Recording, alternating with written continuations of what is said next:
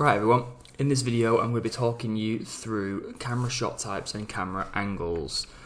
In this video I'm going to go through the various different camera shots and angles that you need to be aware of, but what we're also going to be looking at is how these shot types are specifically used to create effect and create meaning. Because one thing you've got to consider in any piece of visual media, whether it's a poster or a TV show, a trailer for a film, or anything really, anything that's got some sort of visual aspect to it, each shot that you're seeing has been specifically chosen for a reason. Okay, there is a reason behind that shot. It's not just there because it looks pretty.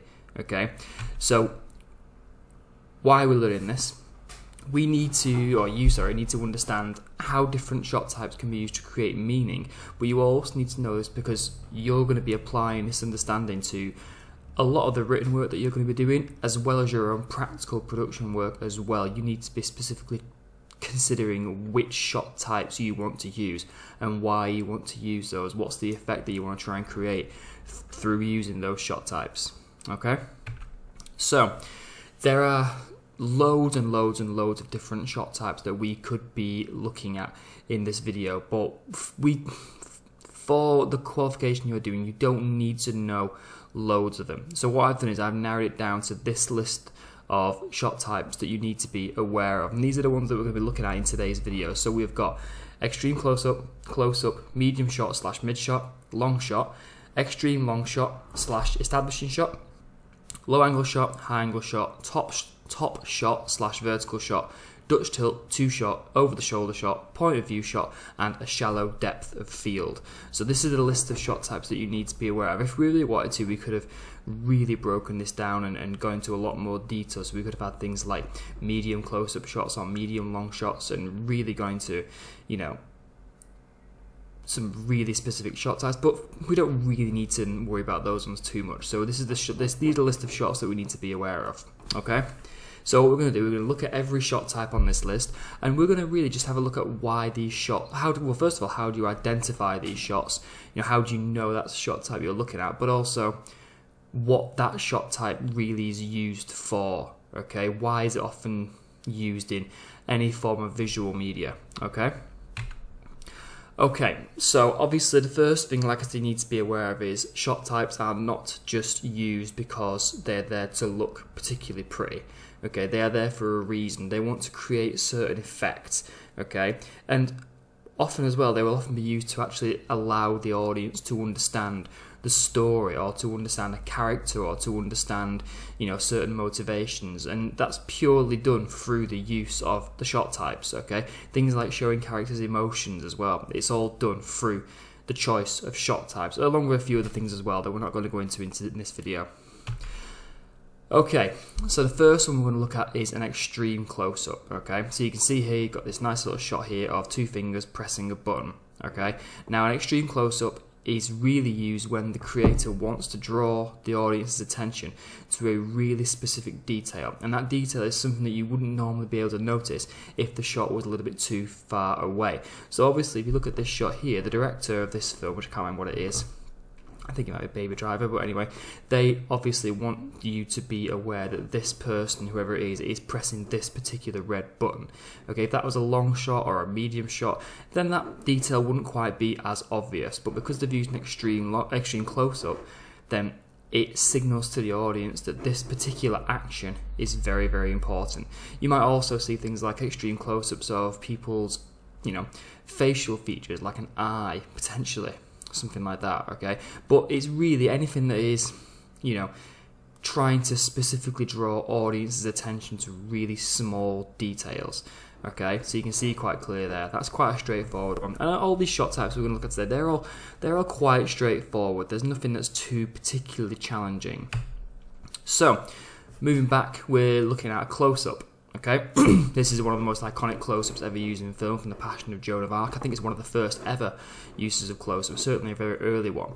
So to identify a close-up, the easiest way to consider it is looking at someone's face. So in this shot here, you can see that this woman's face is all in shot. Okay, we can see her face clearly, we can see a little bit of the background, but mainly our attention is purely focused on her face. Now, the reason behind using that particular shot type is to show, mainly to show emotions or feelings in a character. So because you've got the close-up here, you can see this woman, she looks very sad, she looks very sort of weary, she's got teardrops dripping down her cheek. So from looking at that particular shot type, it allows the audience to know how this particular person is feeling, okay? And that can really give you information about a person's character, their motivations, how they're feeling, you know, their frame of mind, purely through that close-up. And again, similar to the extreme close-up shot, if that shot type was a little bit further out, you wouldn't necessarily notice that, okay? Yes, you can still see some of the background there, but that's not really the important thing, okay? If we needed to look at the background as well, then we'll probably go for a medium shot, but because the director has chosen to use a close-up there, it's almost like it's telling us, look, this is what you should be focusing on. You should be focusing on this person's face so you can understand how she's feeling. So close-ups, mainly most commonly used to show emotions. They show feelings and characters, okay? Right, moving back, we're looking at medium shots, okay? Now, medium shot's quite an interesting one because it is the most common shot type that you would expect to see in any sort of visual media.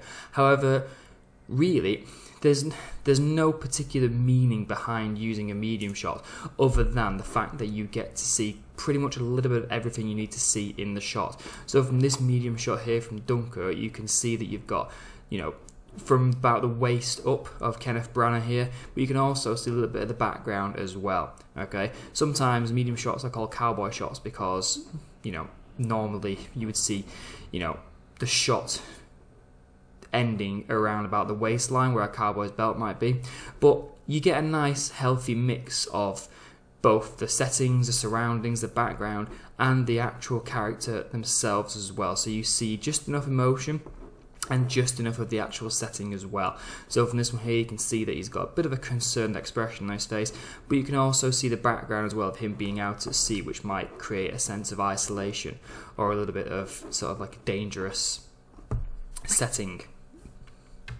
Okay, long shot. Now, easy way to identify a long shot is if you can see a character clearly from head to toe with a little bit of negative space around the top to the bottom. Now, with a long shot, it's more often than not you will see a long shot which is mainly there to emphasize the relationship between the character and the setting that they're in. So realistically, with this shot here, you can tell that we're meant to be looking at the setting. So you've got this old derelict house, and this is from Beauty and the Beast. You've got the old derelict house there, and you wouldn't be able to see that setting if the shot was a little bit closer in. Okay, so it's mainly there to establish some more of the setting and a little bit of character as well. Okay, but how you identify a long shot? From head to toe. Okay, and a little bit of space around the outside. Okay. Now this next shot has got two different names. So this is an extreme long shot, but it's also can be called an establishing shot. Okay. Now we're going to use establishing shot because it's probably the one that's most easy to remember. So if you think about the word establishing, to establish means to set something up. Okay. So you will often see establishing shots at the start of a scene. Okay. And that's usually something like, I don't know, a landscape or a particular setting. Okay. And the reason that shot type is used is because it pretty much tells the audience, it establishes the scene for the audience. So you might often see a film opening with an establishing shot, and that establishing shot will tell you so much about the setting, the situation, the atmosphere, you know, the time of day of where the film is set. So say, for example, you look at this establishing shot here, you've got this bleak, wintry, dreary landscape. Okay, it's very snowy, it's very dark, it's very cold. So obviously that sets up the entire tone of the scene. It might be quite tense, it's quite bleak, it's quite atmospheric. Okay, if this were, you also know it's set at winter time, obviously, because you've got a lot of snow there as well. Okay, and you've also got this little character that you can see here as well, and the fact that you can't really see much of that character there suggests that they may be a little bit isolated because there's nothing else around them other than this bleak, snowy landscape. Okay, so establishing shots or an extreme long shot, you usually see them at the start of a scene. They establish location, atmosphere, time of day, time of year. They set up the context for the scene. Okay, so you will see this most commonly at the start of scenes. Okay, so now we're going to move on to angles. So angles are quite simple. So The first one we want to look at is a low angle shot. Now a low angle shot is more commonly used to make whatever is in the shot, or the subject is what we call it, to make the subject appear dominant.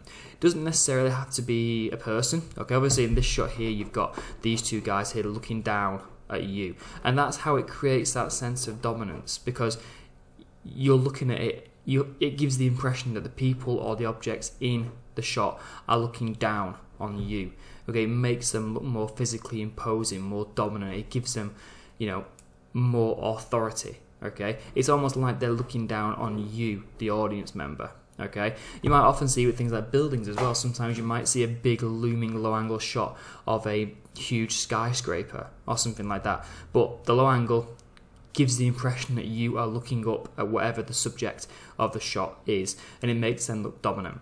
Okay, now as you might expect, a high angle shot gives the exact opposite effect. Okay, so it almost is like a bit of a role reversal from the low angle shot.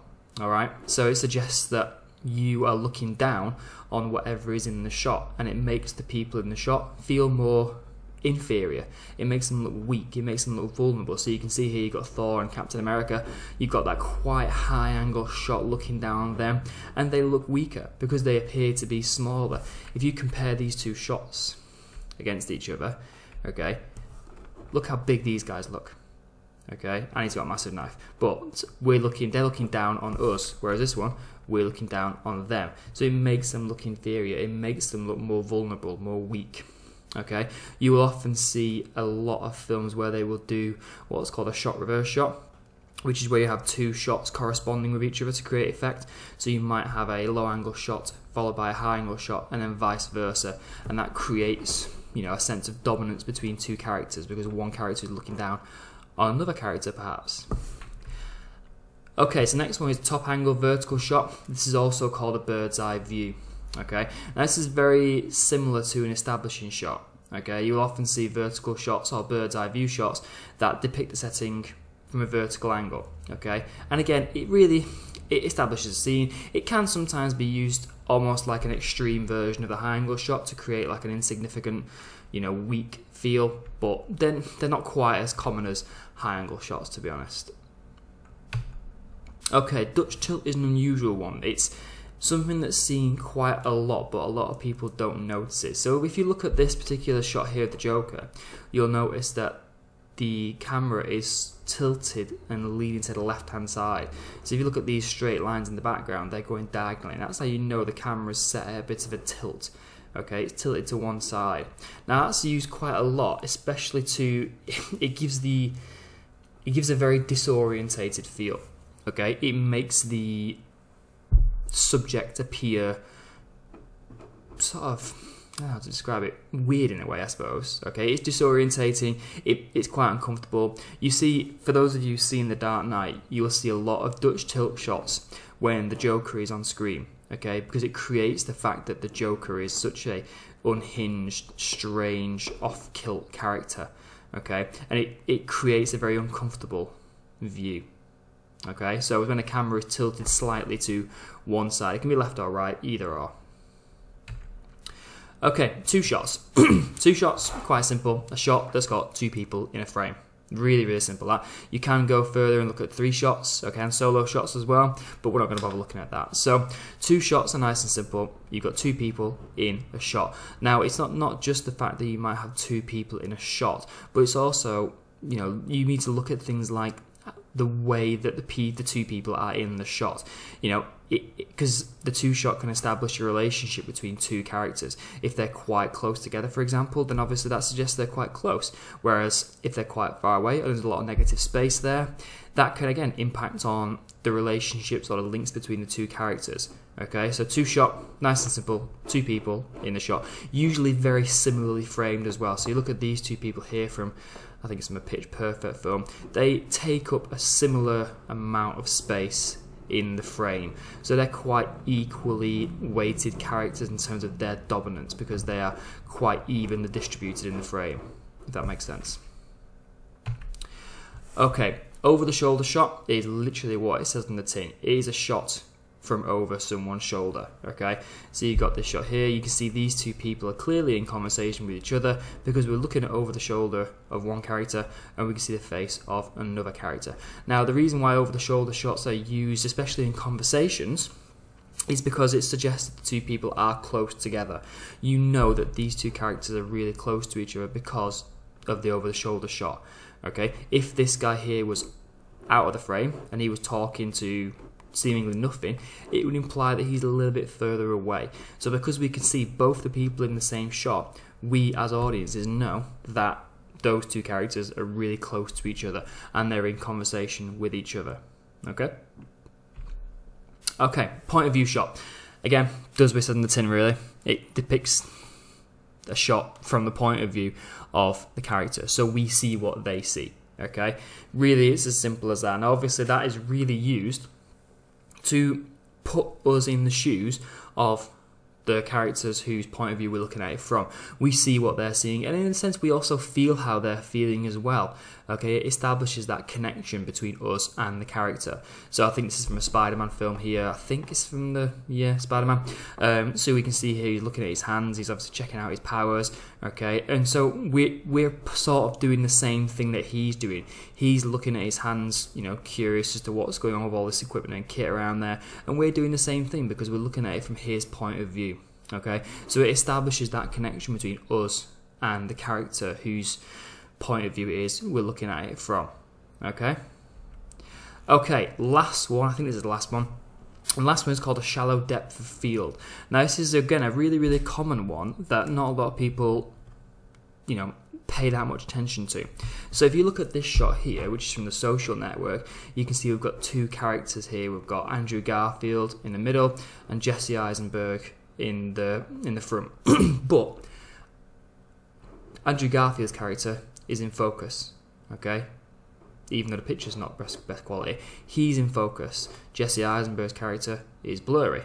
So that's called a shallow depth of field. It's where part of the frame is blurry and part of the frame isn't blurry. Now what that means is that's the director saying to us, we need to be focusing on this particular guy here. Okay, because he's in focus, he's more important. Whereas all these people in the background and this guy in the foreground, they're not as important because they're blurry.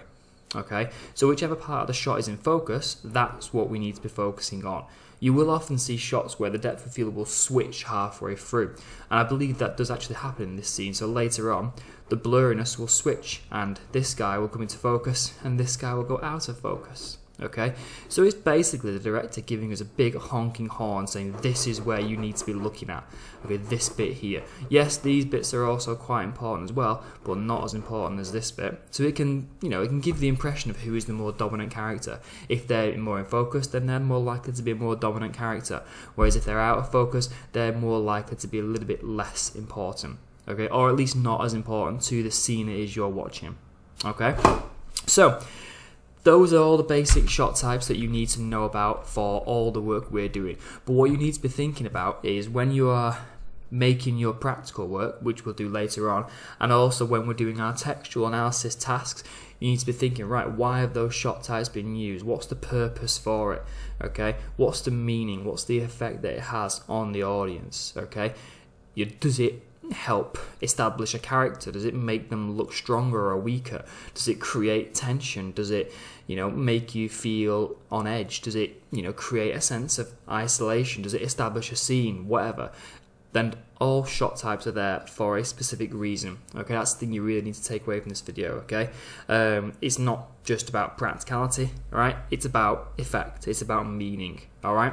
So when you're thinking about your coursework, you might be thinking, right, okay, what sort of effect do I want to create, and what sort of shot type am I going to use to make that effect? Okay. Do I want this person to look weaker? Yes. Then I'll probably use a high angle shot. Okay. Do I want this person to look dominant? Then yeah, I'll use a low angle shot. Do I want to show that this person's scared? Right, I'll use a close-up shot. Okay, so it's those little things you need to be thinking about. Okay, so that's pretty much it for shot types and camera angles. Any questions or anything at all you don't understand or you want me to go through again, send me an email, alright? But that's pretty much it.